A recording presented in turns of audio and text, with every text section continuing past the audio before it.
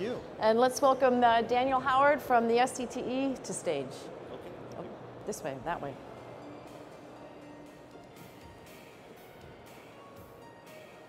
Leslie, Hello, Daniel. how are you? I am well, how are you? Just fine, thank you. All right, let's talk about SCTE and energy reduction. We are all about energy reduction. I've heard that. As Ralph mentioned, the focus on the home is just one component of the overall energy strategy for cable. Right. We're all about energy reduction and efficiency in the plant, network facilities, really the entire network as an entity. So we see a lot of improvements that we can make there, and we're doing it. And on your tagline on your email, it says SCTE, powered by the sun. That's right, and actually I've got a picture to show you that in the slides. But don't take my word for all this about how important energy is. Let's see a video clip from Mark Koblitz, arguably one of the most famous visionaries of the cable industry.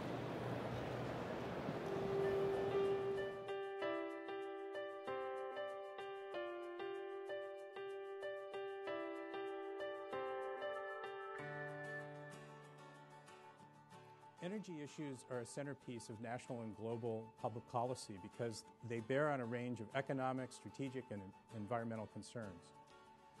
Globally, the race is on to secure sustainable, renewable sources of energy, to improve energy conservation, and to make the energy grid smarter and more efficient. Like virtually every other industry, the cable must confront the issue of energy management and formulate a strategy for the future. For a variety of reasons, we have already been focused on ways to increase efficiency, reduce power consumption, develop alternative powering sources in our facilities and our network in the home. Today, this focus and the need for long-term planning is more important than ever.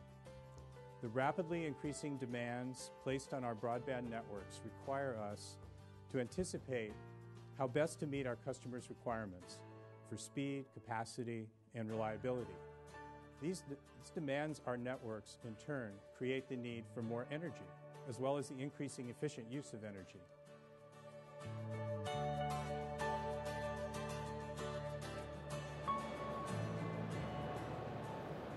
So what is he saying here? What's the real message that Mark has?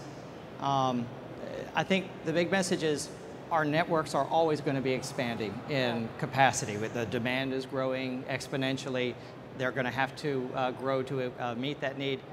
Are we going to make sure that we have enough energy to power those networks and can do so cost efficiently?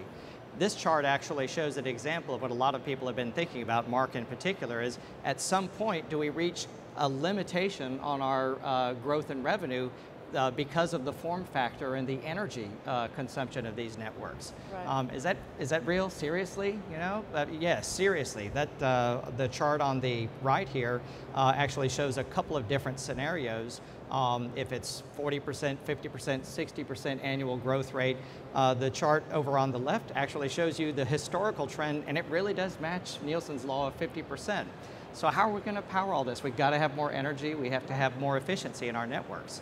Well, why does it matter? Because we're talking about $1 billion. The difference in terms of what we consume now is about $1 billion. Going to even a marginal growth rate, we're going to add another $500 million, up to another $1 billion, maybe $2 billion, if our networks are even more successful. It's the problem of success, right? So what do we do about this? Well, the SCTE... Well, let me ask you about that. So, consumer usage of broadband is what we're talking about, and the 45 to, and it's higher than that now, right? 45 to, I've heard up to 65% Some growth. operators have told me 70% Okay, so annual it's just growth. a remarkable, I mean, it's never happened before in any other industry, this amount of growth. So this is another offshoot of that discussion, saying not only are we using more and more screens to connect to video over the internet, but it's the cost of it could get ugly. That's right, and we don't want to be limited in terms of our ability to offer these new services by how much energy it takes to power this network or how much it costs us to provide that energy. Right. Okay, so Yeah, so what do we... 18, I thought it was 17. You added one. Well, there's another, the 18th is the secret one. You have to go talk to Okay. SCTE's version of Dr. Energy and Mr. Sparky over in our booth to actually hear more about that. But these are just some examples of it. Adaptive power, increased hardware density, improved energy efficiency. Our semi-program that Mark Koblitz, that video we saw was his keynote speech at our last one. And I'd like to mention that we are walking the walk as well. Let's maybe see something. Those are the 17 you just mentioned. The top 2 in green are already out there.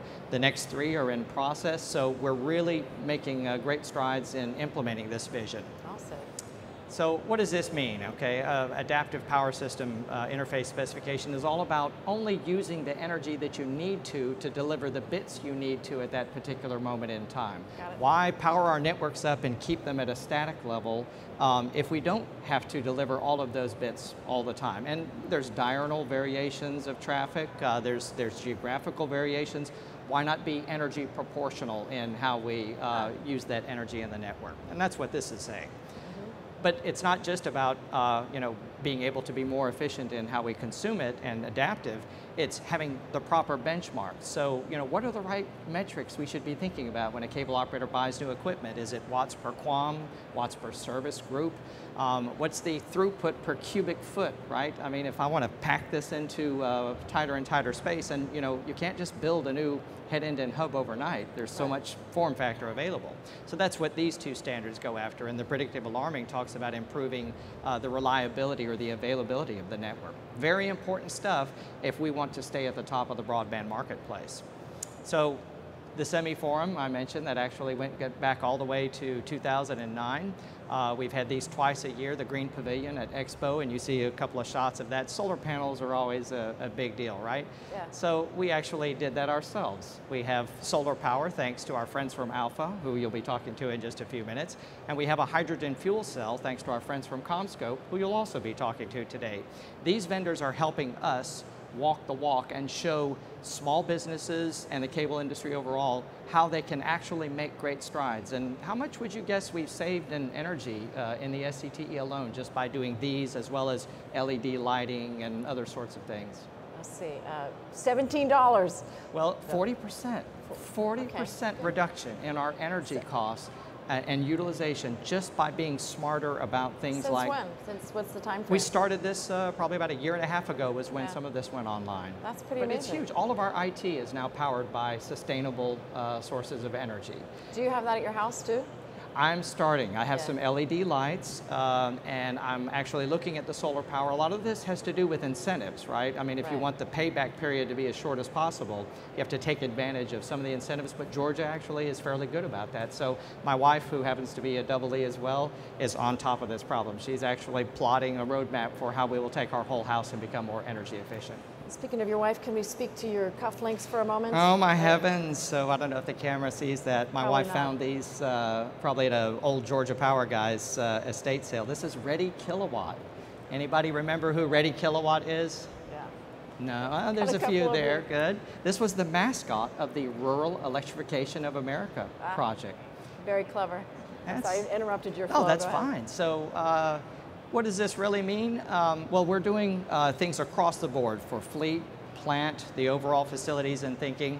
And if you'd like to hear more about this, let's go to SCTE's version of Dr. Energy and Mr. Sparky. Your booth is generally. Our booth is generally right over there, right next to the Cable Labs folks, and we might even have a live feed. Oh, and just in case you think those standards are boring, some of them are Emmy award-winning standards. Perish the thought. What technical standard is boring, Daniel? I know, but we won an Emmy award for our advertising standard. There it is.